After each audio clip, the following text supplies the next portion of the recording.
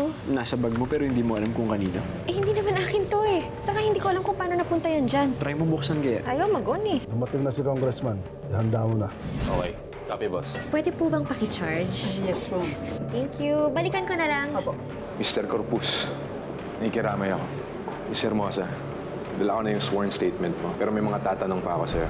Go ahead, officer. May party kayo that night. Saan kayo pupunta ni Mela at Sarah nung gabing yun? Kailangan niyo nang malaman ng totoo. Nagpasama sa akin si Tita Sara nung gabing niya. Gusto niyang puntahan ng boyfriend niya. Boyfriend? Meron siyang secret affair with her driver. Pasensya na po, Sir Gavin. Gavin! Nago ka! Gavin! Tinago lang na may relasyon kaming dalawa kasi alam na di mo kaya tagapin! Bel! Alison! Ay, yung daddy mo nandyan. Dumaan nga lang kami para ibigay ito tapos mamasyal na kami ni Bel. Call back! You betrayed me. Gavin, gusto ko lang maging masaya si Tita Sara. Ano ibig mo sabihin, Venus? Masaya siya pag magkasama sila. Sana intindihin mo na lang yun, lalo na ngayon wala na siya. Bel! Rachel! Bel! Okay ka lang ba? Are you okay? I'm okay, Alice. Nalalagutin ko kung sino may gawa nito. Si David! Wala na tutulong! Hello, Mela.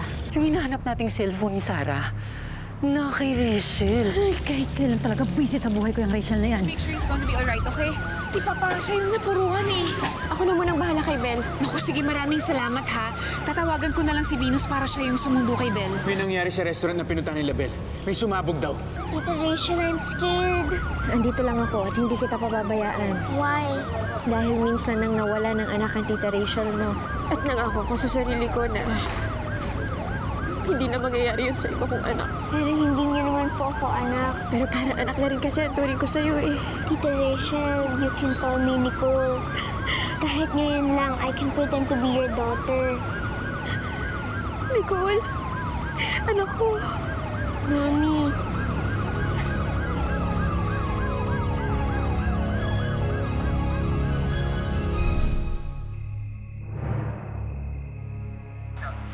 Isang pagsabog ang naganap kanina lamang sa isang restaurant sa may Quezon City bandang alas 8 ng gabi, kung saan di umano ang target ay si Congressman Lorenzo Bravante.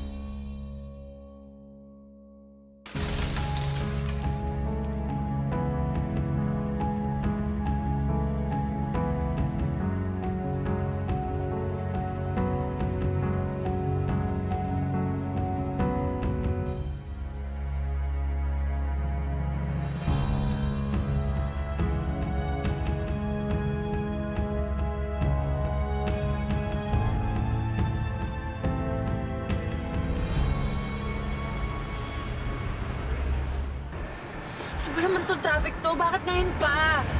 Konti na lang, nandun na rin tayo. Malapit na tayo eh. Hindi ko na kaya. Kailangan ako ng anak. Venus, saan gagawin mo? Venus, sandali! Saan ka pupunta?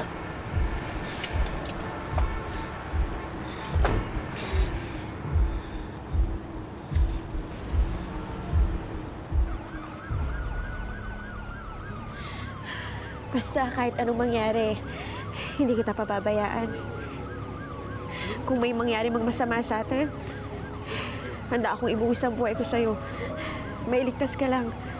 Will you do that for me? Oo naman. Tita Rachel, thank you for saving me. And thank you for loving me. And thank you for being my daughter. Kahit sandali lang.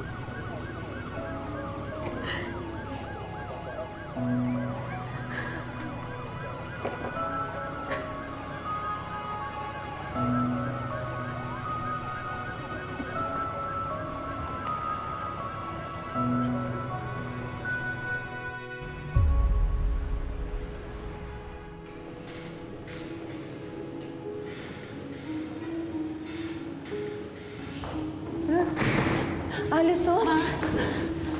How are you? Okay ka ba? Okay lang ako. Oh my God, ang papa mo. Nasa loob pa siya eh, pero inaasikaso na siya ng mga doktor. Ewan ko naman dito sa papa mo. Ang kulit-kulit, sinabi ko na tigilan na yung politika. Hindi ko kakayanin kung mawala pa kayong dalawa na wala na nga si Nathan. Oh. Tama na. Calm down. Ang importante, buhay pa kami ni Papa. Nandito pa kami.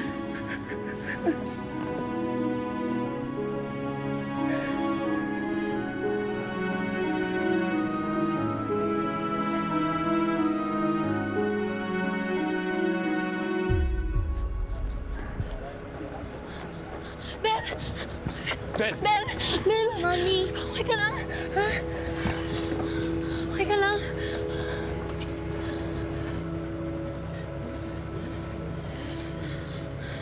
I was scared po, Mommy. Buti na lang po nandito si Tita Rachel. To keep me company.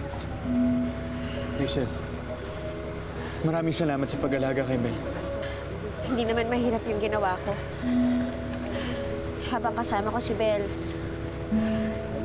parang kasama ko na rin si Nicole. Parang iniligtas ko na rin si Nicole. Nagawa ko yung isang bagay na hindi ko nagawa sa anak ko noon. I'm glad na tinulungan mo yung anak ko. And I appreciate that. Pero sana naman, huwag mong gamitin yung sitwasyon para magdrama kay Gavin. Venus. It's okay, Gavin. Bel, mag-iingat ka. Tita Rachel, sana magkita tayo ulit. Sana.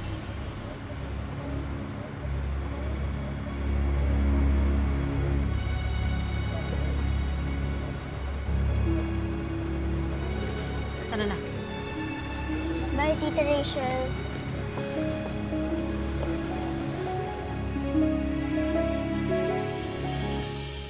Han, buti hindi ka napuruhan. Sobrang alalang-alala sa'yo ang mama. Hindi nila ako kaya maitumba. Saka, galos lang naman to eh. Wala to. Han, paano ko sa susunod? Mas hihigpitan kong security. At silang dapat matakot. Kapag nalaman ko kung sino man ang may kagagawa nito, eh, hindi ko sila titigilan hanggat mahuli sila. Papa naman, pwede ba wag mo munang isipin yan? Kailangan magpalakas ka.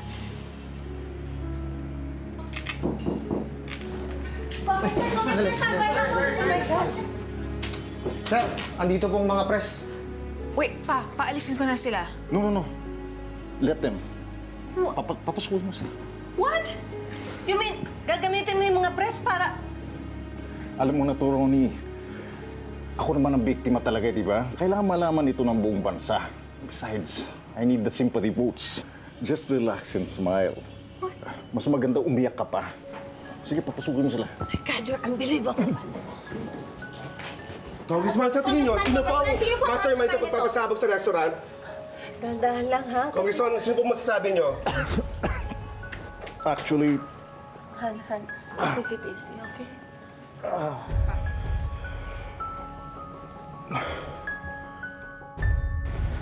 Bes! Bes! Diyos ko, okay ka lang ba? Ayos lang ako, Bes. Salamat at sinundo mo ko, ah. Ayoko na kasing tawagin si Nani at saka si Maya. Baka mag-alala pa sila. Sure ka bang okay ka lang? Okay lang ako. Eh, bakit parang may dinaramdam ka, Bes? Sobrang namimiss ko lang kasi si Nicole. Nung kayakap ko si Bel kanina, parang kayakap ko na din si Nicole.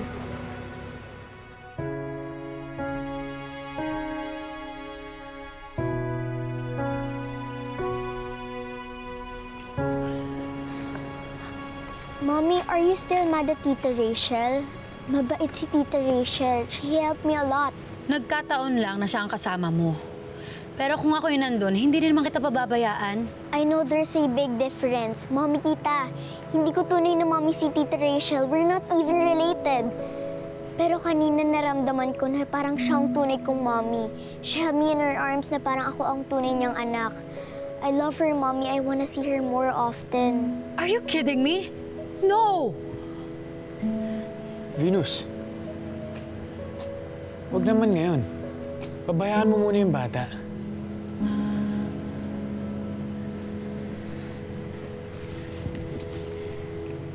Akong bahala. Kakausapin ko yung mama mo. Nagawa natin ng paraan para makita mo ulit ang Tita Rachel mo, okay? Thank you, Daddy Gavin.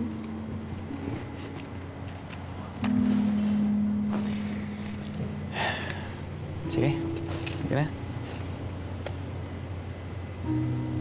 Gavin. Sunod ako, baby, ha? Why do I get the feeling na gusto mong mapalapit si Belle kay Rachel? Bakit? Dahil ba may gusto ka pa rin sa kanya? For God's sake. Pakinggan mo nga yung sarili mo. It's no longer about you, Venus. It's not about me, it's not about Rachel. Nakita mo ba yung nangyari kay Belle? Na-trauma siya. And she needs all the support we can give her. Naintindihan mo ba? Alam mo kung ako lang masusunod, sana nagkaroon pa ako ng pagkakataon na makasama si Belle. Naku, Bes. Mabuti kung papayag yung ina niyang insecure. Baka sabihin na pati yung anak niya inaagaw mo. Pero, magaan talaga ang loob ko kay Belle. Ewan ko ba kung bakit? Mabuti pa, Bes, umuwi na muna tayo. Halika na. Ay, kailangan natin puntahan si David. Bakit? Bes, nasugatan siya eh. Kailangan nating alamin ang kalagayan niya. Sige, sige.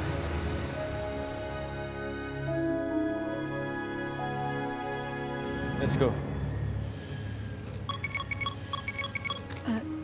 Hintayin niyo na lang ako. Sasagutin ko lang to.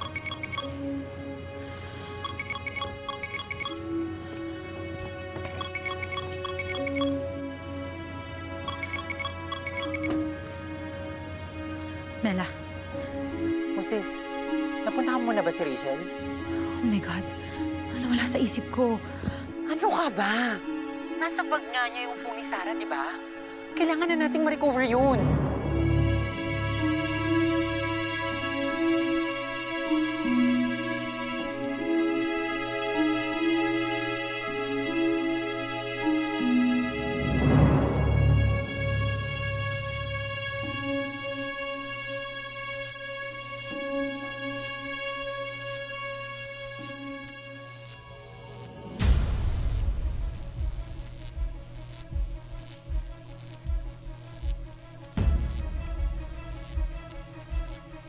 Kilala ko ito.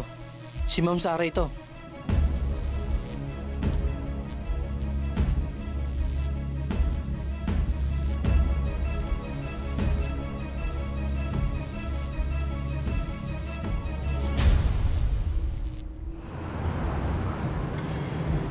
Bes, buti na lang safe ka at walang nangyari sa'yo. Oo nga eh. Kamusta na kaya si David? Sana walang nangyaring malala. Oh, bakit? Ano nangyari sa'yo? May naiwan ako. Ano? Yung cellphone. Sino ba yung kausap ni Mommy? I wanna go home, Daddy Gavin. Sige, alamin ko lang ha. Sige, Mela, mamaya na.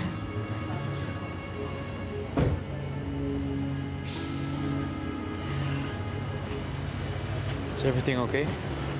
Mr. Corpus, may nakita po kami sa loob ng restaurant. Pag-aari po ito ng mama niyo. Ha? Sir, paano nyo naman nalaman na sa mama ko yan? Bubuksan ko sana namin kaso may password. At saka may picture ng mama niyo sa lock screen. Kakilala ko po ang mama niyo. Kasama po kami sa team ni Inspector Marasigan nung rumisponde kami sa mama niyo. Pero paano napunta ang phone ng mama ko sa restaurant na yun?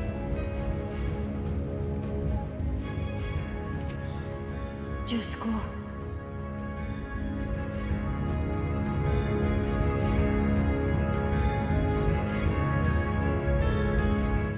May naiwan ako. Ano? Yung cellphone. Kaninong cellphone? Hindi ko nga din alam eh. Pero pinacharge ko yun. Naiwan ko yun dun. Ano? Balikan ba natin? Mabuti naman nabalik sa'yo yung phone ng mama mo. Pero ang weird. Paano napunta to sa restaurant? Oo nga. Anong connection ito sa krimen ng mama ko? Di kaya iisa yung gumawa ng krimen? Ano ibig mo sabihin? Yung umatake sa amin ni Tita Sara. Kinuha ng hold-upper yung cellphone ni Tita Sara at nadala niya dito hanggang dito sa restaurant. Yun lang yung nakikita kong explanation. Such a coincidence, Mommy. Bel, usapang pang matatanda to. Bumalik ka. Pero tama rin si Bel. At saka yung mga sinabi mo ngayon, pwede ko ipa-explore kay Inspector Marasigan yan. Itatawag ko na lang sa kanya mamaya.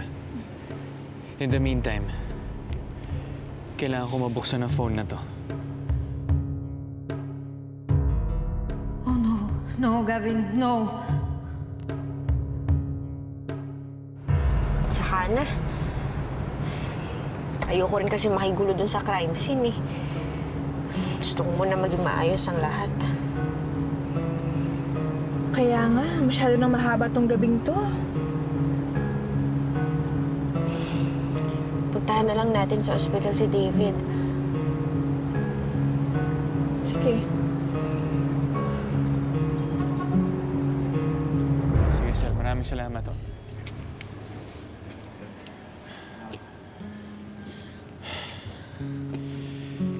Gusto ko malaman kung anong laman ng phone na to. Gusto kong makita ang mga memories ng mama ko. Bakit mo naman bubuksan yan? Irespeto mo naman yung privacy ni Tita Sara. At saka may password yan, hindi mo alam yung password. Isa lang naman ang password na ginagamit ni Mama. Pati sa mga accounts niya. Para daw in case of emergency, madali ko ma-access sa mga accounts niya. No.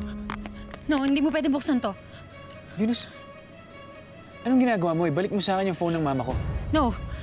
Hindi mo nga sabi pwede buksan to eh.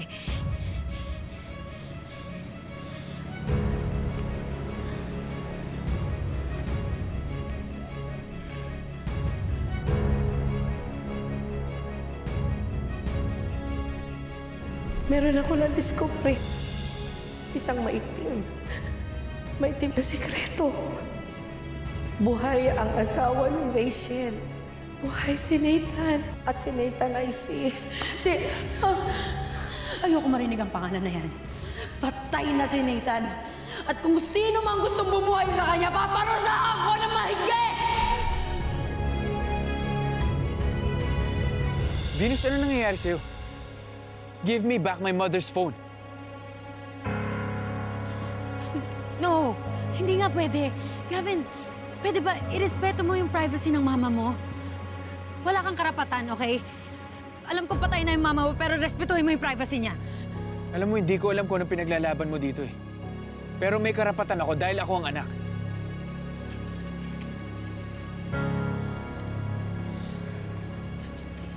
Gavin, please. Wala namang mawawala, Venus, kung buksan natin yung cellphone eh. Okay?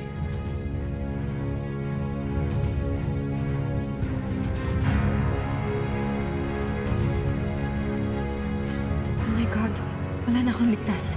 Hindi.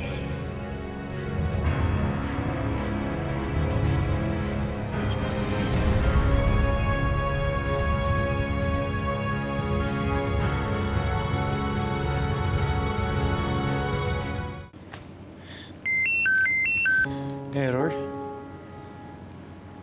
Ayaw gumana. Baka binago niya yung password. Baka kasi ayaw niyang mag-snoop ka sa text at emails niya. Gavin, kaming mga babae, binavalue namin yung privacy namin. So kung ako sa'yo, huwag mo nang pakalaman yung cellphone ng mama mo. I didn't know na nagpalit siya ng password. Gusto ko lang naman malaman kung sino huling ka-text niya. kung anong huling mensahe niya bago siya nawala. If it's that important to you, akin na, ibigay mo sa akin. May kilala akong technician, ipapa-unlock ko. No need, Venus. Meron akong kilalang cellphone technician. Ako nang bahala magpaayos nito. Halika na.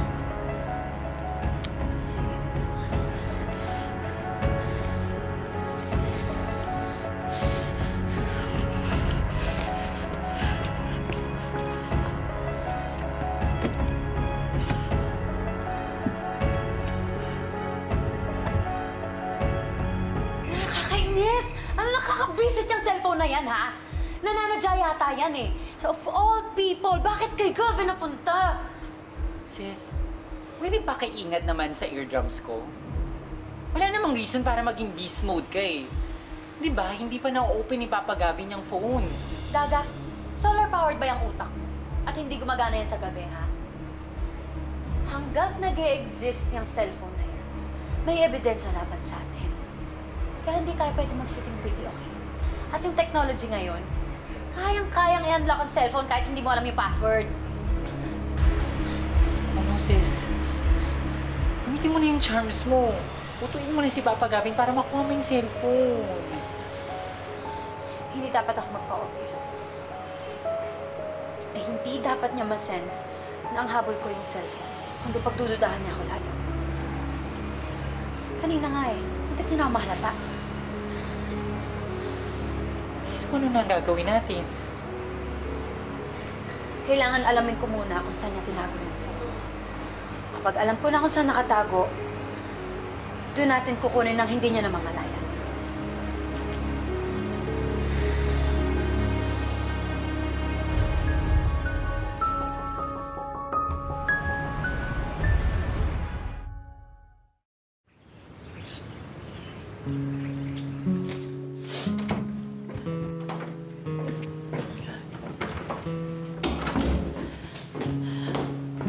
Babe, you've been through a lot. I think you need a break. Take a vacation. Bukas, magli-leave ako sa restaurant para makapag-out of town tayo ni Belle. Salamat, Venus, pero mas gusto ko muna mapag-isa. I'll stay home muna ng mga ilang araw. Ibiniling ko na sa assistant general manager ng hotel yung mga operations doon. Babe, hindi makakabuti para sa'yo kung magkukulong at magmumukmuk ka lang. I know, Venus, but please sana respetuhin mo na lang muna yung gusto ko.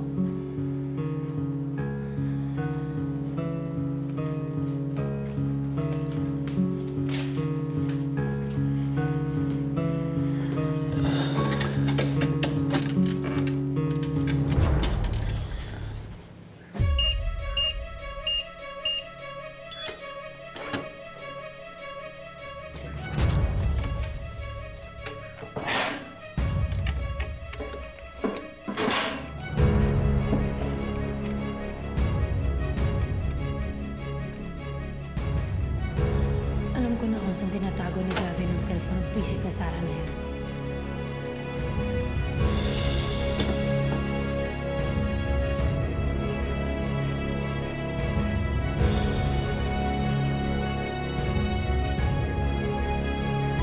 Mela, alam ko na kung saan nakatago yung cellphone ng pesting Sara na yun. Doon lang sa vault ni Gavin. Uy, kailan naman natin kukunin yun? As soon as possible. Habang di pa nakakahanap ng paraan si Gavin na ma-unlock yung cellphone. Yung cellphone po ni Belle, galing po yun sa bag niya, nahulog po sa sahig. Pinuha ko po. I have 2 tickets for a championship game ng basketball tonight. Punta kayo ni Julio. And after that, grab a few beers. Bakit kami po? Gusto niyo ni Gavin yun. Kunin ko lang muna yung wallet ko sa kwarto, ha? Ano gagawin natin?